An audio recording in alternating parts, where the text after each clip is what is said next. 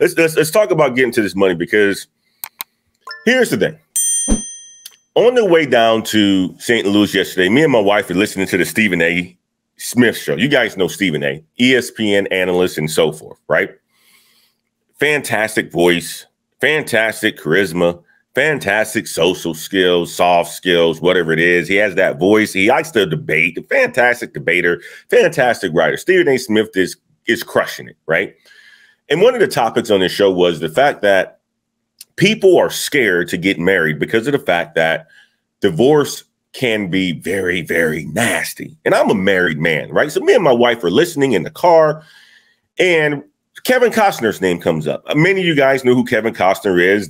I know Kevin Costner from the fact that he was in The Bodyguard with Whitney Houston, one of my father-in-law's favorite movies. So anytime we used to go home and so forth, we used to look at The Bodyguard because that was his favorite movie, right? And I got to say, it's a fantastic movie. Fantastic movie. Whitney Houston looks great in the movie. Kevin Costner does a fantastic job being a savior and so forth, right? Bodyguard. Great movie and so forth. Long story short, he's in a divorce, going through a divorce right now, and his wife is asking for $240,000 a month for child support and living expenses. And I was just like, holy shit, like that is a lot of money in a month to be giving your wife and your kids. Like, you got to be making a shitload of money. That's what brought me to this conversation. We got to get to this money, guys. So the fact that his wife, his ex-wife, right, his estranged ex-wife is asking for 217, I said 240,000, but it's around 217,000. Let's just say 200,000 of living expenses for the kids on a monthly basis. You know, this man is getting to the money. You know, he's getting to the money. 68 years old. He's getting to the money, right? He wants to give her $52,000 a month. But just think about that, guys. $52,000 a month is still a lot of money. That's still a lot of money. That is over $500,000 a year. You think about it. Okay, so that is, oh my gosh, I said over 500. Man, that's close to $3 million a year. All right, that's a lot of freaking money. But let me make sure I'm doing my math right, guys. Let me make sure I'm doing my math right, because I'm all over the place. When I say $52,000 times 12, God, no, that's okay. So that's $600,000. I was right the first time. A little over $500,000 a year, right?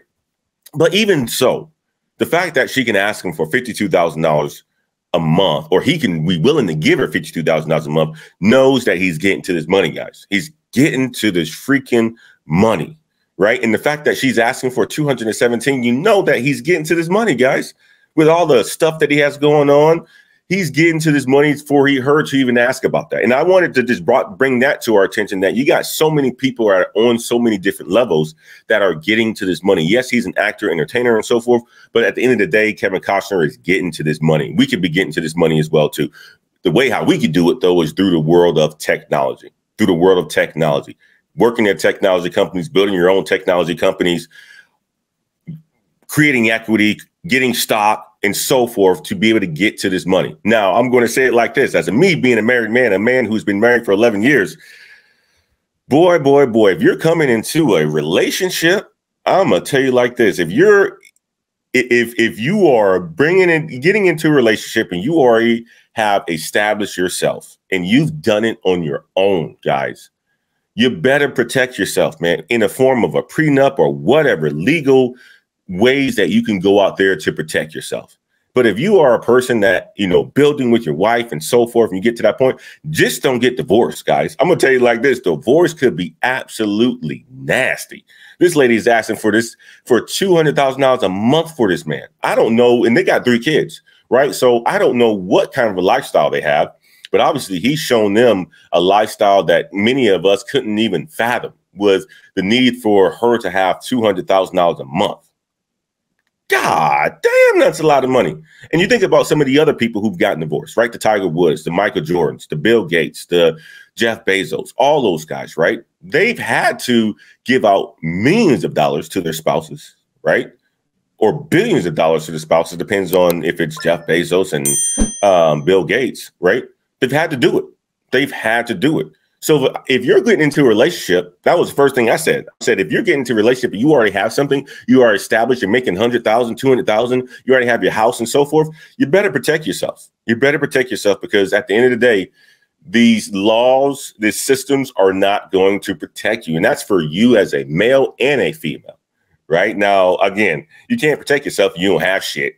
So guys, let's get to this money. We got to get to this money.